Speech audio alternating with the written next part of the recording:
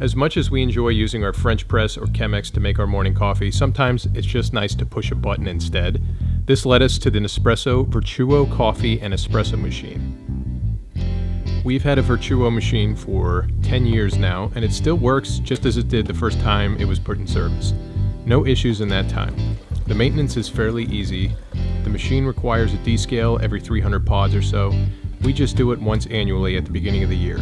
But if you were to notice the flavor of your coffee changing, you'd definitely want to descale sooner than later. The biggest selling point that attracted us to the Nespresso Vertuo machine is the ease of use and the swift speed at which it produces coffee at the touch of a button. Does the Nespresso machine produce the best tasting coffee we've ever had? No, but it's still really good. The 5-ounce Ethiopia, Costa Rica, Inizio, and Arondio are some of our favorite flavors.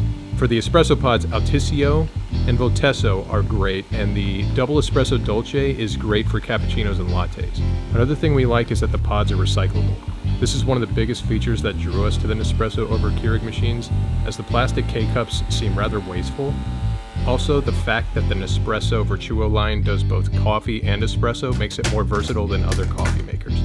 The fact that this machine has held up for 10 years and still does exactly what it was intended to do makes this a premium machine.